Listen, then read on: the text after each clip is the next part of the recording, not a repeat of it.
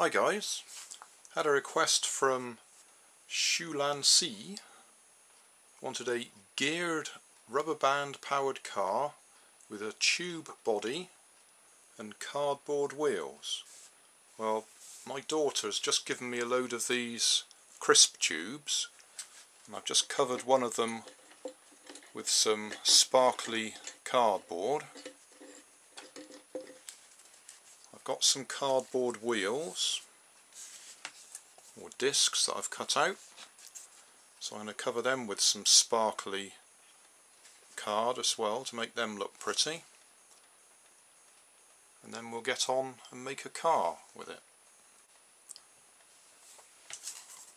Wheels are ready, so that's just bits of cardboard faced with sparkly card and coloured in with a black marker for rubber, well, to make it look like it's got rubber tyres on. It hasn't, it's just cardboard. Plan is to use pencils for the axles.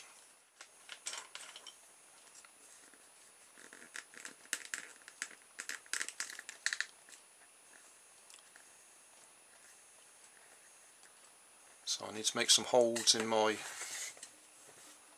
cardboard tube. I've already put a mark on each end using my strip of metal so that I get them the same height front and back. So I'll now mark some holes through there, big enough for the pencils to go through.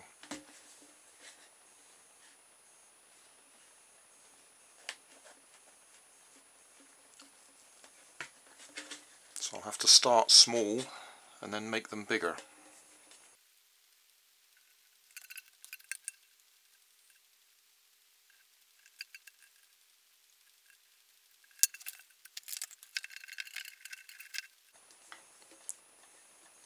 It's important that these holes are a very loose fit for the pencils to go through. So I'll work on this quite a bit until these pencils are very loose in there.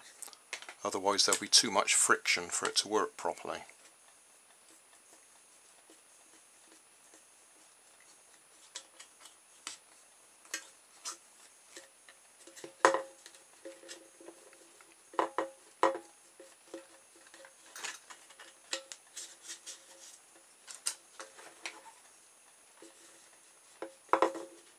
All up together.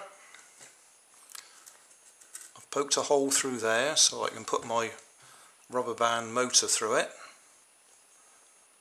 I've tied it to a piece of barbecue skewer to stop it going through the hole, and then at the other end I've put a little bit of, that's actually a toothpick, small wooden peg to hook the rubber band onto.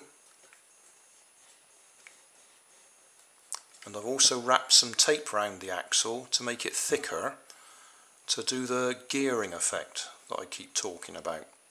So some of the rubber band will wrap around the axle and some of it will wrap around the thicker bit so that we've got a bit of extra leverage to get the car moving to begin with. On this car I don't think we actually need it, but I said I'd do it, so I'll do it. And I've also got a bit of wire here, stiff wire, with a hook on the end of it so that I can hook the rubber band through the tube. Ready for the test run. You'll see most of the rubber band is wrapped around the axle, and then I've just got one turn around the thicker bit, the bigger gear. As I say, I don't think this car needs it at all, but I've done it. So it starts off pulling on a large pulley, in effect, the thicker bit of the axle, and as soon as it's moving it'll go back to the ordinary axle. So that's just to get it going initially.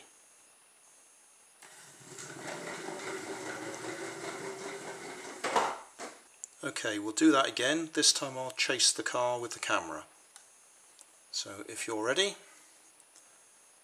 here we go.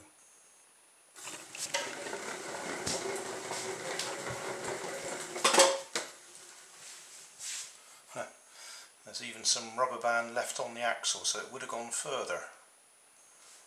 So summary time. What have we got? We got a cardboard tube from one of those crisp tubes, covered in sparkly cardboard. We've got cardboard discs for the wheels, also covered in sparkly cardboard. We've got pencils for the axles, tiny piece of barbecue skewer just to hold the rubber band in place, a couple of plastic tubes as spacers to stop the wheels rubbing against the bodywork, and at the back end I've got a little bit of a toothpick as a peg sticking into the axle to hook the rubber band onto, and I've also wrapped some tape around the around the back axle to thicken it up to increase the gearing or increase the leverage of the rubber band against the axle. And that's it. So, job done.